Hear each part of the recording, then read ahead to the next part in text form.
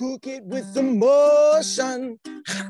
Yeah, treat it like it's sacred. I would like to introduce Tara Fischer, also known as Mockingbird, Burning Man Seattle regional contact, who will share an ingenious way burners turned lemons into lemonade and created the Seattle Multiverse actual reality trek, also known as S.M.A.R.T, last year during Black Rock City Burn Week, to share a little more about how they've done this. Welcome, Tara.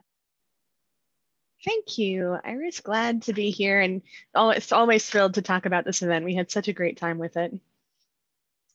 So, of course, last year, with being unable to do our normal sort of in-person hugging and regional kind of events, Seattle chose to take our inspiration from the Burner Art Safari in Austin and create a guided city tour, a self-guided city tour of art, music, games, and ultimately baked goods, which really stole the show. We created a WordPress site and an attached shared Google map because we were trying to find a way to make the process as inclusive as possible, not just for participation on the final product, of course, but also in the creation. The slides you're seeing here are some images of some of our great things that happened. There was an amazing mix of art and performance that happened. We had a minimum safety criteria that was required for all of our participating spaces. And people just did amazing things with the criteria that we established. You can see some of the headpieces that were centered in a front yard in Seattle here from one of our artists. And it was really an interesting project because we didn't know what people were going to come up with in that space. We just wanted to create a canvas for people to be able to paint with their own particular colors.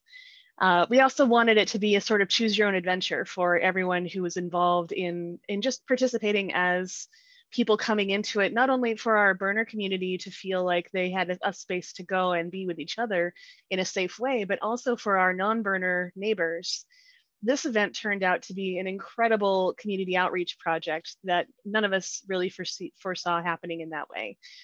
Many neighbors who didn't know what Burning Man was, didn't really know the folks who lived on their street quite as well, really came out and forced to be part of this. And that was an even more amazing piece of this, I thought. And then we did it again. We had so much fun doing, and I forgot to mention, we did this during Burn Week last year. And we had so much fun, we decided to do it again for Halloween, partially because of that baked goods theme camp, the pie shoot. They had such a huge turnout and such interest from the neighbors in participating with something like that again, that we created the Halloween Weekend Art Jaunt in order to accommodate all of the brand new friends that we had made and people who wanted to, for the first time, really get into creating group art on their streets. So with that in mind, it was such a success. Not only did the group who put that together decide they wanted to do it again in general, but inspiration for how well that went has moved on into a larger space with our regional this year. We are again not doing an in-person regional camping event like we normally do. However, we're going to take this concept and amplify it out. The same idea, we're having a landing space with a shared map and minimum criteria for safety. We're going to use county, city, and state guidelines to help us figure that out. But it's going to be a little bit bigger. It's, we're going, a slide just went past, so it'll come back around again. We had one theme camp last year during the S.M.A.R.T Walk where people, it was a large undertaking and people were really careful to have separate corrals and registrations to keep the numbers down. And then what you could do is go in there and participate in pieces of the camp. You could shoot musical instruments with a Nerf ball gun. The volunteers wiped everything down between each use. There was a pod where you could communicate with aliens. Like it was a lot of fun. And when people saw that that was possible, they asked us to create it again and create a space for them to try their own hand at it as well.